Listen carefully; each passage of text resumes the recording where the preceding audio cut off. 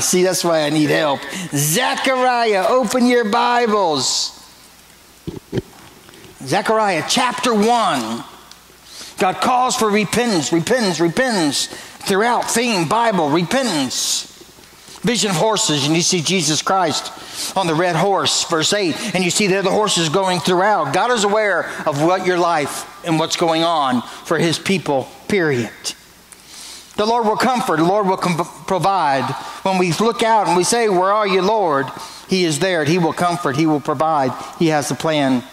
That's verse 13 and 16. Verse 18, the vision of horns. The horns, there will be worldly powers that have hardships put upon you. God knows, God sees, and for every horn there's a craftsman to bring healing. Verse 20. Last week. We move forward now this week. The vision, the vision, the vision. Book is filled with visions, and they apply to our lives today, and they go exactly where we've been in Daniel and Revelation and in Joel. The connection is hard to make, but I will help you. That's when people struggle with, there's so many connections of prophecy. God prophesies here, the Old Testament, the New Testament, a minor prophet and a major prophet, and when you bring them together, you say, wow. Look what God did. And is here coming alive in our eyes today. And in our history, in this time of history. If I raise my eyes, hey, you getting discouraged? Raise your eyes. There's a whole message right there. Look up. Look up. There will be a time of the Gentiles that the Jewish people had to go through where the Gentiles seemed to have power and horns over them. And God says, behold, look and look up. I raised my eyes and looked, and behold, a man with a measuring line. So now we see angel number 1, a man with a measuring line. And a measuring line, when I'm about to build something, I will go and evaluate. And I will evaluate with a measuring line. I got a little bit of time to go out in my shop today, and I started, now that I got all my tools back out there, out of the house, I'm starting to get organized. So I took some boards and I measured them out, and I put them up today. And I'm ready to start doing something and make something, and I have a vision I want to do, and I'm already going to bring it, but it's already in my mind, and I know what I need. God has so much more planning than I've ever thought. And he says, go with a measuring line. God has a plan for Israel. God has not forgotten Israel. Israel has people who hate him on every corner. And I don't get much political, but we need to pray for a man, no matter who goes in office, that they'll support Israel. Because this Christian certainly will. I had someone get mad at me. You can't say that. I said, just did. I'm not getting political. I'm just saying. As Christians, we are called to support Israel. That's just good preaching. A man with a measuring line. God has a plan for his Israel, and it's in his hand. He's getting ready. God's getting ready. God has a plan, and we're seeing it come true in our day. All these countries hate Israel, but they can't touch it, because I'm telling you, we're going to hear about a fire that surrounds Israel. You know, over in Africa, what they'll do with the sheep is they'll make bushes and put a fire around the sheep so the lions won't come in and eat them. And y'all ever notice I get clumsy and I get a lot of bruises? Boy, I need a fire around me. God protects us more than we could ever imagine. And he's protecting Israel today. And he will throughout the future. And he has a plan. And he said to me, to measure Jerusalem. Now we got very specific. In this day, in the last 2 months, you have seen decrees go out from U.S. and Palestine, if I'm correct, Gaza Strip, about what is and what is not Jerusalem. And God said this will happen. But let me tell you something. God's already measured Jerusalem, and he will determine what's Jerusalem's. Amen? We will see it in the millennial. It's a done deal. To measure Jerusalem, to see what it its width and its length. God's very concerned because he has big plans. And there was an angel, now another, who talked with me going out. And another angel, wish I could have been there, was coming out to meet him, who said to him, run, speak to this young man, run, saying, Jerusalem shall be inhabited as towns without walls because of the multitude of men and livestock in it. Right now, Jerusalem, Israel has walls. They're walls for protection. But the day's coming where we won't need any. The United States is pushing up walls, gates, fences, whatever you want to call it. There's a day coming after the tribulation time. We'll need no more walls. Anybody say amen?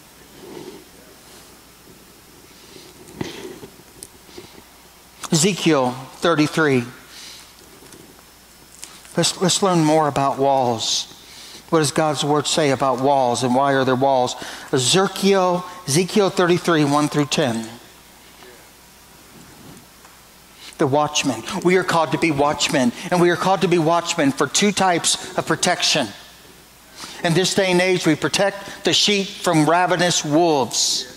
I protect the sheep from ravenous wolves. You bring false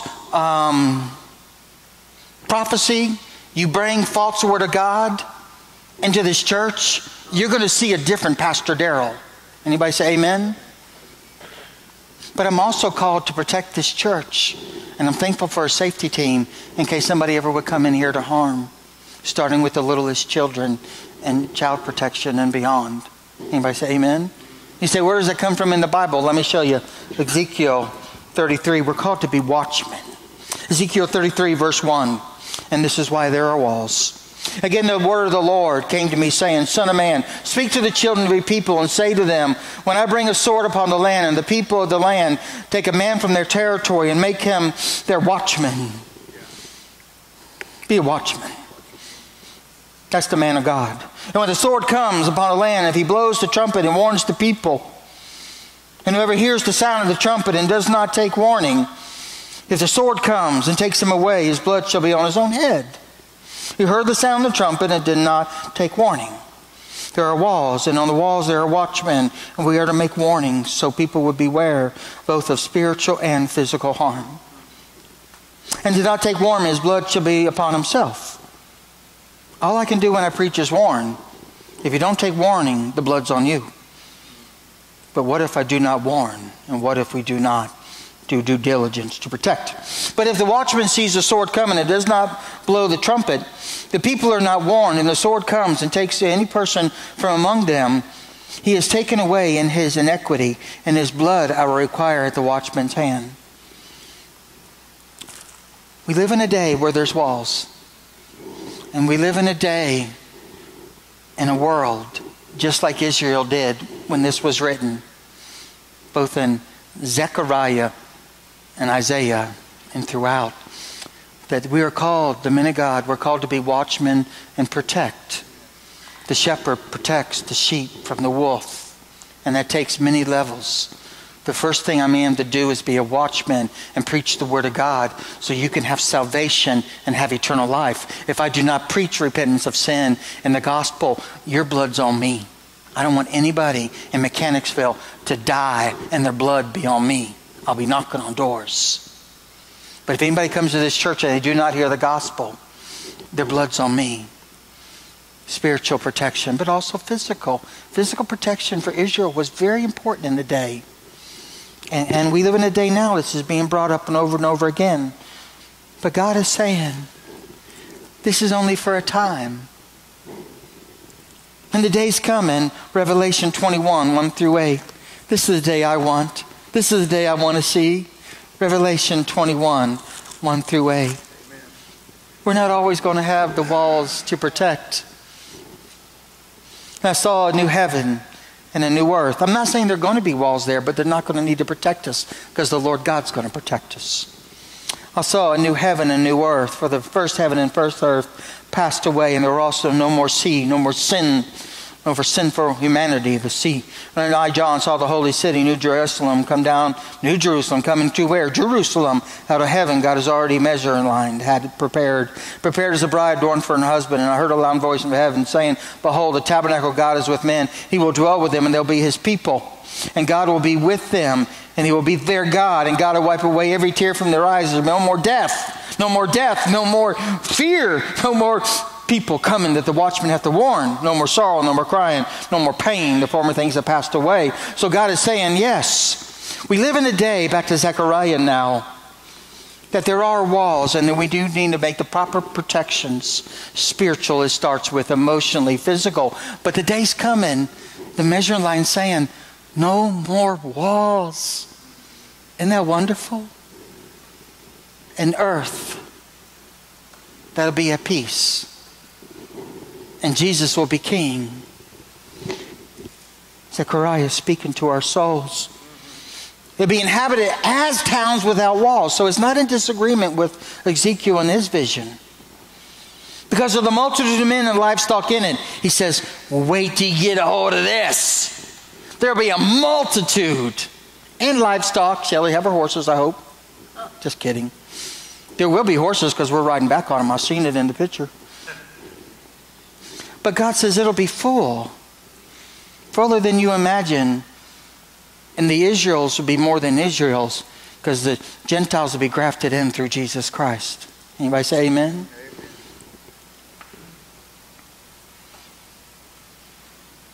And then the good stuff, verse 5. For I, says the Lord. Now that's a different way that God speaks in most times. For I, says the Lord. God's saying, listen up, transition. I will be, oh wait a minute, I will be a wall of fire around her. Surrounding the Lord, a wall of fire. Nothing will come in that doesn't belong. A consuming fire. And I will be the glory in her midst. God is so big, he will be around and he'll be in. He'll be in our midst, but he'll still be around protecting. God is saying, Jerusalem, you're going to go through some times of the Gentiles. And by the way, that's the time we're living in still. That the Gentile nations around Israel may not be so fair or kind to them. But God's saying, I have a vision. The day's coming. Israel will be safe. And I will protect them. I truly believe without God's protection, Israel would not be like they are today. God's hand. Exodus 14, verse 19. Let's go back. Genesis, Exodus 14. There's a lot of movement today in the Word to help us to make the connections. Because the connections help us to have a term. The term is called systematic theology. So we take the Bible from Genesis to Revelation and we start putting it together, and it fits together so beautifully. And when you grow deeper in the Word of God, you're able to make the connections. There's purpose for it. Exodus 14, verse 19. And all of a sudden we're going deep. And the angel Lord who went before the camp of Israel moved and went behind them. And a pillar of cloud went before them and stood behind them. So it came between the Egyptians, now we know where we're at, the Exodus. And then it was a cloud of darkness to the one, and it gave light by night to the other. So the one did not come near the other at night. Even before Moses stretched out his arm to the sea to spread, for the Israelites to go through and be saved from Pharaoh's armies. God had a pillar, a cloud, just like we see in the vision, protecting. Like I said, I think I have some protection going on. Anybody say amen? Don't underestimate the power of God Almighty to protect, to care. For His ways will come true. He is Almighty God. He is saying, Israel, I have a plan. So therefore, Israel, be joyful. Back to Zechariah, verse 6. Be joyful. Don't let the current day stress rob your joy. Because when it robs your joy in the Lord, you are weak. And when you are weak, you are more likely to sin and fall and make mistakes and cause your life to have calamities. Anybody say amen, been there? The joy of the Lord is my strength. I'm joyous in you. I'm not always joyous in others. Anybody say amen? But I'm joyous in Him. That's where my help comes from. And look what He says. Up, up! We need to cry to our teenagers saying, our children, up, up! I said, up! What, Daddy? Flee! God is saying, flee. And be very careful of who you allow in your inner circle. Flee. Up, up! You are sitting with the wrong people. How is that good theology, Pastor Darryl? Excellent question. Let's move to Revelation chapter 14, verses 6 through 8. Up, and flee. Revelation 14, and then we'll go to 18. Revelation 14, verse 6. In Revelation here, God is warning. Before God blasts, He always warns. Revelation 14:6. Then I saw another angel in heaven, in the midst of heaven, with the everlasting gospel, to preach to those dwell on the earth, to every nation, tribe, and tongue, saying with a loud voice, fear God and give Him glory, for the hour is come of His judgment. And worship Him who made the heaven and the earth. Verse 8, very important. And another angel followed, saying, Babylon is fallen, is fallen. He's saying, up, up, get out of Babylon. You don't belong, child, with that crowd. Amen? Because judgment's coming. And my judgment that's coming to them, I don't want you to have. Go deeper, 18. We're going to Revelation chapter 18, verse 9 through 12. We got to understand, up, up means something, and it connects to Revelation and the tribulation. Revelation 18, verse 9. The kings of the earth who commit fornication and live luxury with her. Who's the her? Babylon, the mother of all harlots. Will weep and lament for her when they see the smoke of her burning, standing at a distance for fear of her torment, saying, alas, the great city Babylon, that mighty city, in 1 hour your judgment has come. Zechariah, verse 6. Up, up! Get out of there. Free from the land of the north. You don't belong in the land of the north. You belong in Jerusalem, says the Lord. Parents tell me sometimes, and I think they need a house of wisdom. They say, well, when my child grows up, I'll let them decide if they go to church. The most impressionable years of their life, you're not teaching them up, up, and to be in the house of the Lord where you belong. You're telling them to go places they don't belong. That means they're going to do things they shouldn't be doing. And you're letting this be done in the development of years when they don't have the wisdom to make smart choices. How do you think that's a good plan? I think it's more of an excuse not to parent. But that's just me. That's for me and my house. We shall serve the Lord, and I'll bring my child up in the ways of the Lord. And I'll be confident when they are old, they will not depart. Up, up, says the Lord. I have spread you abroad like the four winds of heaven. That's your circumstances. But God's going to bring them home. God's going to bring them home. The four winds of heaven, says the Lord, up Zion, escape, you who dwell with the daughter of Babylon. Escape. That judgment's coming. It's not meant for you. For thus says the Lord of hosts, He sent me after glory to the nations to plunder you. For he who touches you touches the apple of his eye. There's a statement that people often say, oh, the apple of God's eye, and don't realize they're quoting Scripture. The apple of God's eye is the Jews and are the Jews. Those are His people.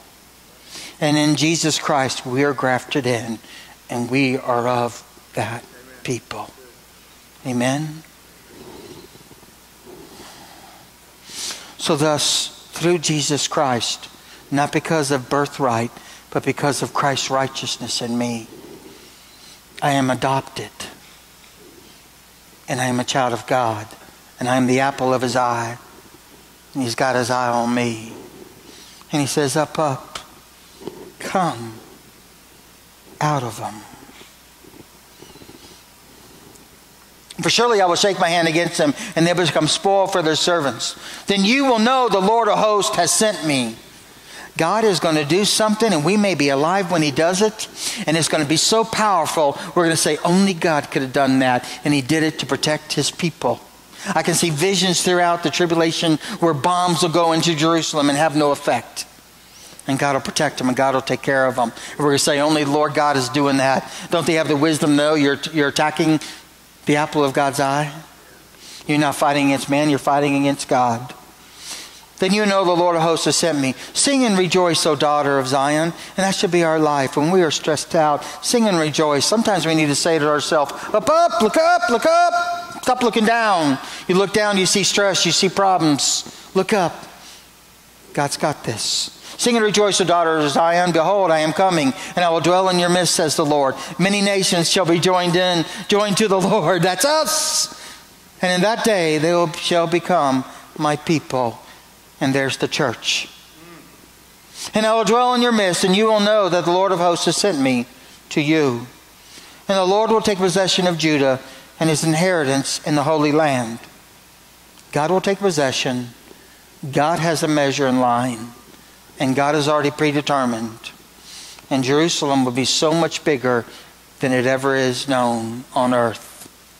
And we will be part of it. And a pillar of fire of the Lord will protect it. And not only be on the outside protecting, it'll be inside in our midst. And we'll again choose Jerusalem. Yeah, Jerusalem. The whole Old Testament is about God's righteousness, God's love for His people, God's people falling into sin, God's judgment to call them, God calling them to repent. A repentance for a short time, then a turning back to their own ways, just like a lot of our lives are subject to. And God calling them out again, and God chastising them, but God has not forgot them. And He's going to bring it home. Be silent. Here's a be silent that's a different. God is saying, you know what I do? I give you a picture. I'm going to be silent in about a half hour. I'm going to be sitting in my hot tub looking at the stars. And I'm telling you, I pray. And a lot of my prayer is praising God. And you know a song I often sing loud? Well, I'm silent and loud. I have bipolar, I guess. I don't know. But listen, I have the ability to do multiple tasks. I sing how great Thou art. When I look at the heavens and I consider Your majesty, how great Thou art. How great Thou art.